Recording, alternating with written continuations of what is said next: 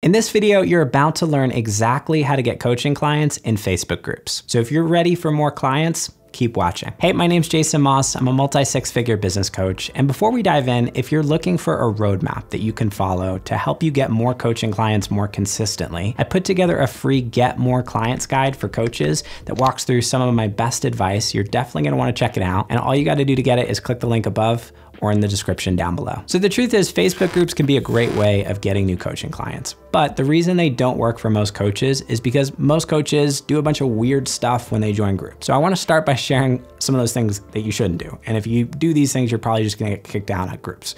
The first thing is, don't just join a bunch of new groups and then just like post your offer and post like super salesy content in those groups. You're just gonna get kicked out. We have a group that we run, a public group, and when people do this, they just get booted. So it doesn't work, it's not effective. The second thing is, don't join a bunch of new groups and then just start cold DMing like hundreds of people in the group your sales pitch. That does not work either. It's very short-term focused. You know, generally the people who don't succeed with Facebook groups are the people who are looking for like quick wins right off the bat. It's like, how do I just join groups and get clients like in like 2 days? If that's your mindset, you're gonna struggle. So when it comes to what actually works in Facebook groups, I have a rule or a principle that I follow when it comes to engaging in groups. And this is something that you can follow really for so many aspects of online marketing. Oftentimes what trips people up when it comes to marketing themselves online is they think that engaging with people online is different than engaging with people offline. But human beings are human beings, right? And whether you're engaging with someone online in a group or in, you know, a networking event, there's really no difference. So I want you to think of Facebook groups almost like going to like a networking party. So if you think about like, how would I actually engage with people if I was just showing up to like this group in person? You would probably go, you'd mingle, you'd build relationships, you create connections, and you do it in a way that feels really authentic. And this is the mindset and the attitude for success when it comes to engaging on Facebook groups. If you just think of what would I do if I were engaging in real life, that principle will prevent you from making so many mistakes when it comes to online marketing, particularly with Facebook groups. So just remember, there is no difference between online and offline. And if you can start to show up the same way you would show up offline, then you're gonna create much more success and you're gonna be much more likely to get clients. Develop that awareness to kind of ask yourself, like, before I reach out to this person or send this message or post this thing in the group, like, is this something that I would do if this were like an in-person event? Would I communicate this way? And if the answer is no, then don't do it. So now that you know what not to do when it comes to Facebook groups, the question you might be asking is, well, how do I actually get clients? Like what's the strategy? What's the approach? And so I wanna talk about some steps that you can follow in order to do that on Facebook. The first thing, the most important thing to do before you start engaging in groups is prime your profile. When you are engaging online in Facebook groups, your profile is like the clothes that you would wear to an in-person event. And just like people might look at your clothes and make some snap judgments about who you are and maybe how successful you are, you can do the same thing, and you can kind of influence the perspective that someone might have on you by just how your profile looks. And a lot of people don't think about this. Like, they start engaging in groups and maybe they're even posting really helpful stuff in groups. They're like, I'm not getting clients. And it's because those people who they're engaging with in those groups are clicking over to their profile and checking out their profile, and they have a bunch of like random pictures of them like drinking, you know, in college with their beer buddies. It doesn't look professional, right? So the first thing you wanna do before you engage in Facebook groups is you wanna prime your profile. Hide any pictures that you wouldn't want other people, potential clients, to see. Also, we want a clear bio line in your Facebook profile that shows people who you are and what you do. Some kind of like I help statement is really good. Like, I help coaches get more clients. That's what I have in my profile. So having a way of just explaining in one sentence who you are, what kinds of people that you help, and the transformation that you really offer is a great way for someone to get a real clear sense of what you do and whether or not what you do is relevant to them when they go check out your profile. We also want to have some really valuable, useful content already posted on your profile that positions you as an expert. So if you're a health coach, maybe you post some content about, you know, health tips. So all this stuff will really make a difference. And we want to make sure that you start here in terms of really making sure your profile is in order before you go start engaging in groups and building those relationships. So once you've primed your profile, the next step is you want to go find groups to join. This is really important. The right group can make all the difference. Now, in terms of finding these groups, there are really two angles you can take. You can take more of a direct approach. In other words, you can just start typing in search terms that are more directly related to the niche that you help. So if you're a health coach, you might start typing in things like health and wellness and just, go kind of straight down the middle. Sometimes you got to go a little bit more indirect, and you got to think, okay, maybe my niche is not a niche that's going to be like congregated together in a group like health and wellness, but you can think, okay, well, what kind of other groups might my niche be in? If you're a leadership coach, you might look at like networking groups for, corporate women, or you might look at, business management groups or things like that. Things that are maybe like one step removed from your niche, but kind of close enough where there's going to be a little bit of overlap. And really typing those terms into Facebook and starting to put together a list of potential groups that might be a good place for you to hang out and build relationships with your niche. Now, when it comes to narrowing down these groups, there's a couple of other criteria that you want to look at. The first is you want groups that are large enough where there's good engagement happening and there's a good flow of conversations. If you do want to join a couple groups, just kind of look through like, okay, are people commenting? Are people leaving posts? Is there good engagement across the group? Or is this like a ghost town? But on the flip side, you don't want groups that are so large where you're just going to get lost in the sea of noise. Generally, there's like a Goldilocks sweet spot when it comes to group size. And there's not like an exact number that I can give you. It really depends on your niche. Also, we want to look for groups that have little to no spam. So if you join a group and you check it out and it's just like a bunch of people posting like random spam, these are not groups that we want to be a part of and engage in. And finally, you just want to be sensitive to the admin of the group. You might be joining a group that's led by another coach. Oftentimes those are groups that are a little bit harder to engage in because there's like a conflict of interest there. And the person who's leading the group is generally using that group to source clients and might view you as a competitor. So you just want to be mindful of that. And it's not that you can't succeed in those groups. There are, plenty of coaches who will, still invite you in and allow you to engage, but you might be a little bit more conservative in those groups in terms of how you engage and what kinds of content that you post versus the group that's just led by someone who really just wanted to bring people together and doesn't really have any intention of, using the group as a marketing tool. So your next step is to narrow down your list of groups. And my suggestion is to come up with a list of 3 to 5 groups that you can join and engage in on a regular basis. Quality is better than quantity here. It's not about like spamming your content in front of like 100 groups.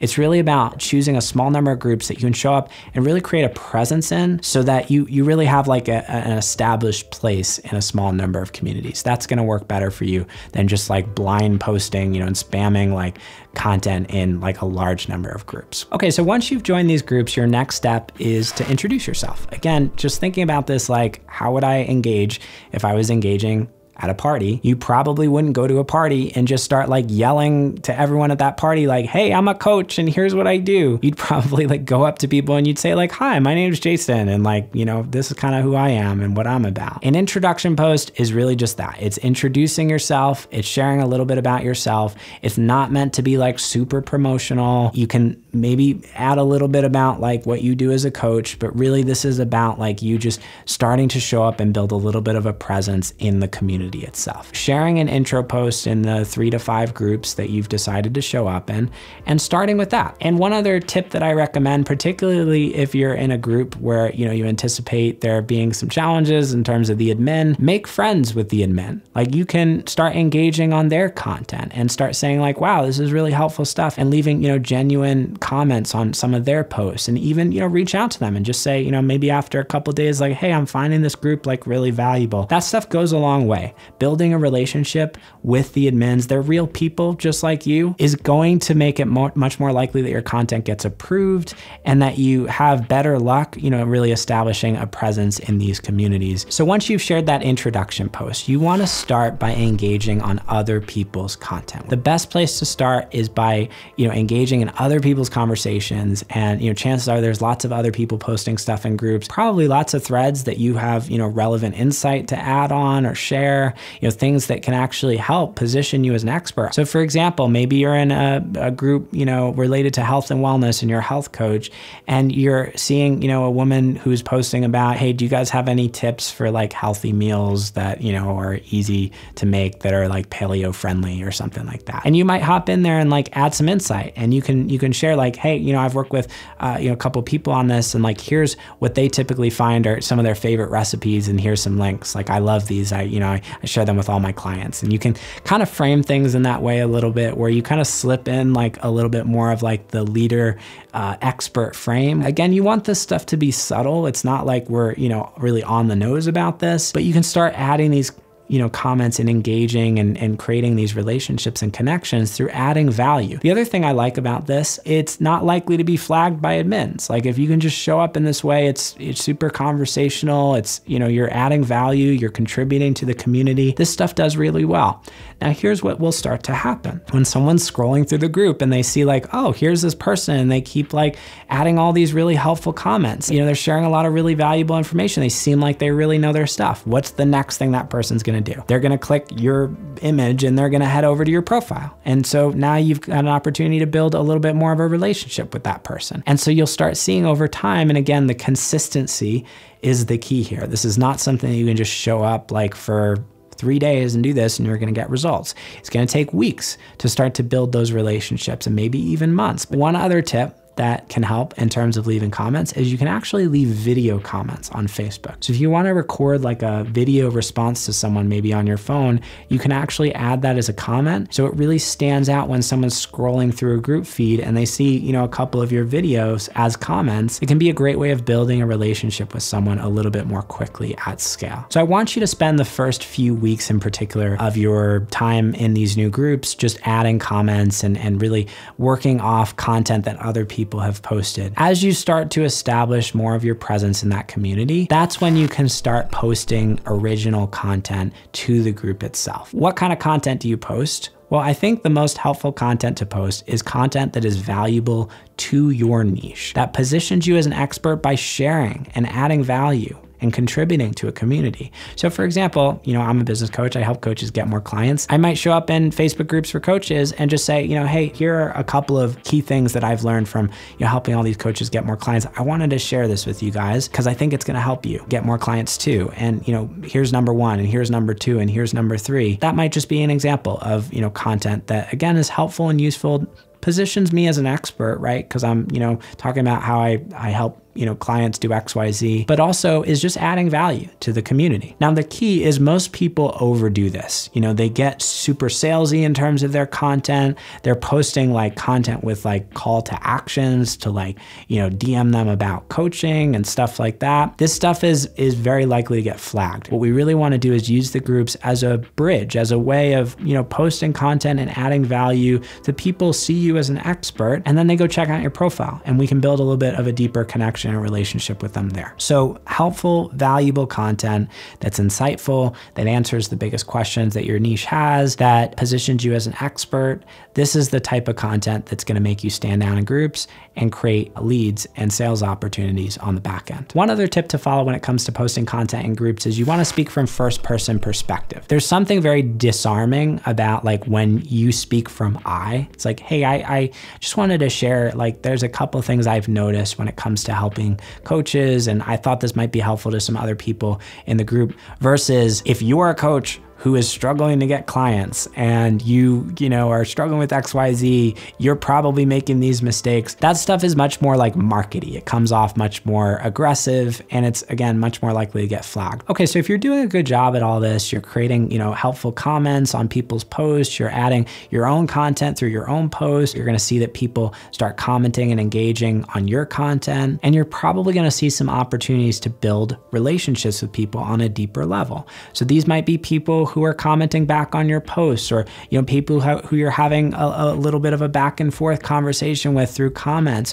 or people who you just see like, hey, I know I can help that person like on a deeper level, like here's what I think they need. This is where like reaching out to people and opening up DMs can be pretty useful and helpful. So you want to use the DM as kind of like a step 2. So when you're having a little bit of a back and forth with someone in a group and you're seeing an opportunity to take things a little bit deeper, that's when you can DM them. The analogy there is like like that's kind of like a public post. People are kind of going back and forth. It's like a small group of people like hanging out at a party. And then let's say you're maybe talking to one of those people at the party and like, you're like, oh, I really like this person, or I feel like, you know, there's an opportunity to connect on a deeper level. You might say like, hey, do you want to go like grab a drink by the bar and, you know, talk a little bit more? That person might be like, yeah, that sounds great. So that's like a DM. You know, the same thing goes for Facebook groups, right? So if you see there's that opportunity there, you can just reach out to people on a deeper level and start building those relationships one-to-one via DMs. Now, in terms of navigating these DMs, this is where, you know, having some more friendly, casual back and forth to start that conversation can be useful, and then progressing to more of like an exploratory conversation, if it makes sense,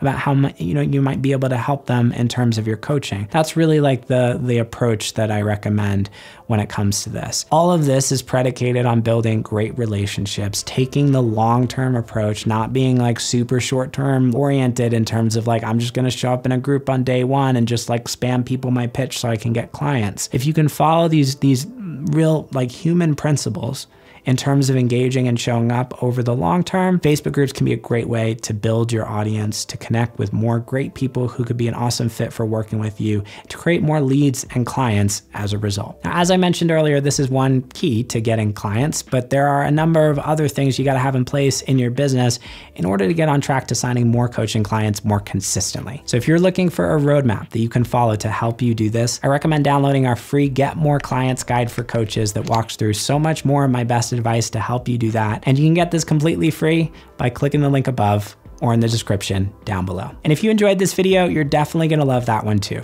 So click the link on the screen to go check that out, and I'll see you in the next video.